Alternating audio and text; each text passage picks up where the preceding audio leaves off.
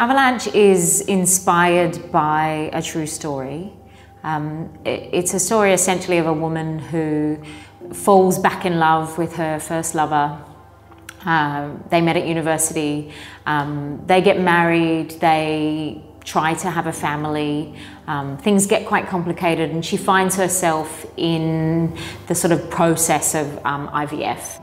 What drew me to the role was the story. I think like any good piece of theatre or film or television, it's initially about the story.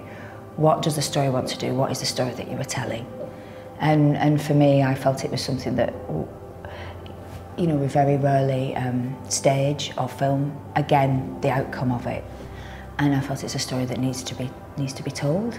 The main character is really the woman, so I don't think of her as directly myself. She's a creation.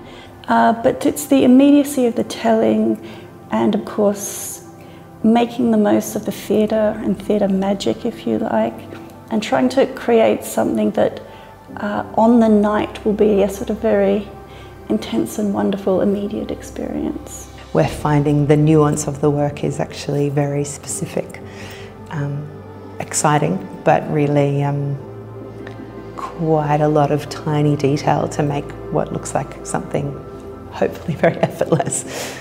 This story all comes from one voice, and so the music can sort of help us punctuate that and help us steer through and understand where the story's going.